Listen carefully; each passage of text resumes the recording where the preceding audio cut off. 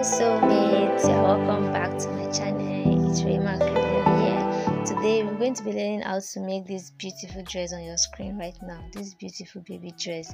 So let's get right into the video. So I already cut out the fabric I'm going to use for the upper bodies. I think I have 13 inches here or so. That is on fold because I'm cutting the front and the back piece together. So here I'm measuring 1 inch allowance for my zipper because I'm going to add a zipper to it, and I'm going to fold into 4, yes, like so, and it's going to line on that line, yes. So after that I'm ruling a guideline for my starting point. So I'm measuring if I still have my length intact. So after that, we start by measuring our shoulder measurement, which is 7 inches divide by 2, 3.5 plus ½ inch sewing allowance. So after that, I'm measuring my neck width, which is 1.75. You could use less, that is 1.5. So my shoulder slope, I used ½ inch, then I'm connecting it back to the neck width. So after that, measure your armhole measurements, which is 3.5. Then you use a ruler to mark it down. Then you give it a slight curve because it's an armhole. It's not meant to be straight. A slight curve like so. So after that, my bust measurement is 18 divided by 4, which is 4.5 plus 1 inch sewing allowance. So to go over to the neck depth for the back, I use 1 inches. Then for the front, I use 2 inches. So I'm going to connect it back to the shoulder width with a curve like so. So my half bodice is 7 inches, but I'm using 8 inch because I'm going to use ½ inch to stitch my shoulder, then the other ½ inch to stitch to the down part of the dress. That is 8 inches in total. So whatever I use on my bust measurement, that's what I use on my waist measurement. So I'm connecting the straight line. So after that, we are basically done with our half bodies, so I'm going to cut it out. While cutting out, you first of all cut out your back neck because we don't want to have a deep neck for the back and the front.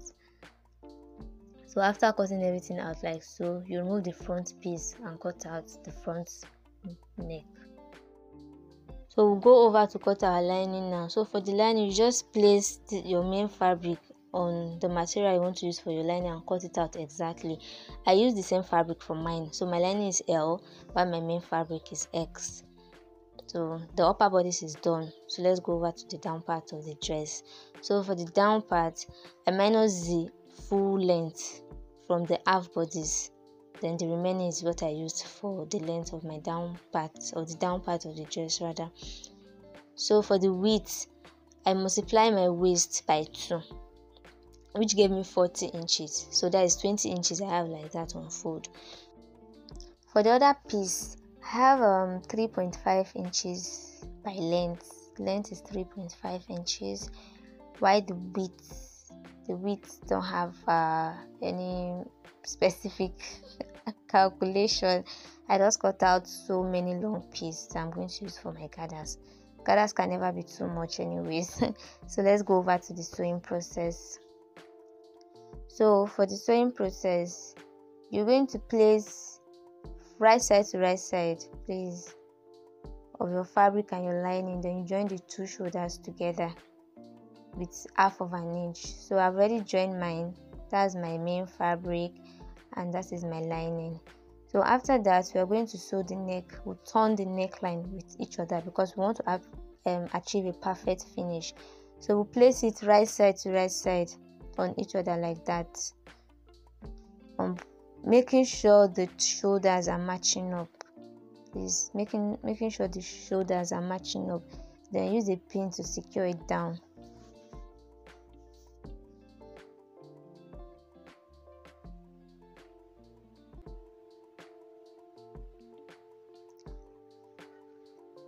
So you're going to use a pin to secure it down like that. After using pins to secure it down, you sew it ½ inch round. This is it. I've sewn it and this is the inner. After sewing it, I trim the excess off so it can relax and use iron to iron it down. So the next thing to do now is to turn the armholes with each other since it's not going to have sleeve. it's a sleeveless dress. So you're just going to carry it like so, then you just turn it as I've done in the video. Make sure the two shoulders are matching up. Please, if you don't understand, feel free to rewind the video so you can see what I did, exactly what I did. Then use half of an inch to sew it down. This is it. I've trimmed off excess allowance, then I'll turn it. So I want to show you how I did it with the other armhole so you can see it in case you didn't get it the first time. So you just carry the two armhole like so, as they are like that. So you just turn it with each other. You make sure the right side to right side are facing each other. This is it. Make sure the wrong side is facing you. Then use pins to secure it down. Then you sew with half-inch allowance. You trim off excess, then you turn it. This is how it is.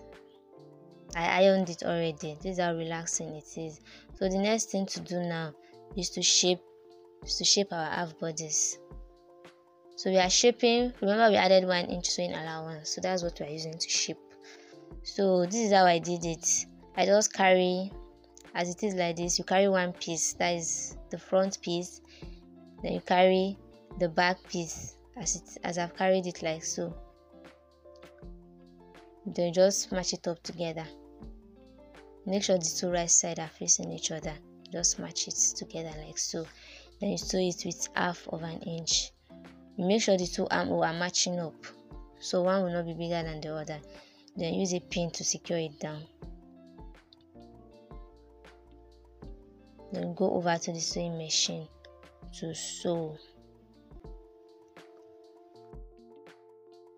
Please trim off excess allowance. That's what makes it relax after ironing. So after that, I'm going to turn it. And this is how it looks like. This is the armhole. Everything is matching up. Look how neat it is. Look how neat it is. Look how neat and beautiful it is. So our upper body is ready. So we'll go over to the down part of the dress. So for the long strips that I cut out, I've already joined everything with half-inch sewing allowance and I've ironed it. So for the other part, from the down part, please make sure you hem your down part. Yes, I didn't do it on the video, but I hemmed it.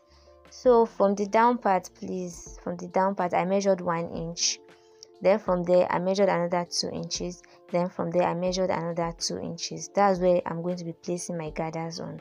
So I've already gathered my fabric. I actually hemmed it, but please, I won't advise you to hem yours. Overlock it. Overlock your own. Like, I was very, very, very tired. So you're going to open it. Then you're going to use pin to pin it down. You can go over to your sewing machine to do it directly, but I love using pins. Like, I love using pins a lot. You will notice it in my videos. So on that 1 inch line that I drew, you're going to use pin to pin the first part down. Then you go over to the sewing machine and sew. You continue the process.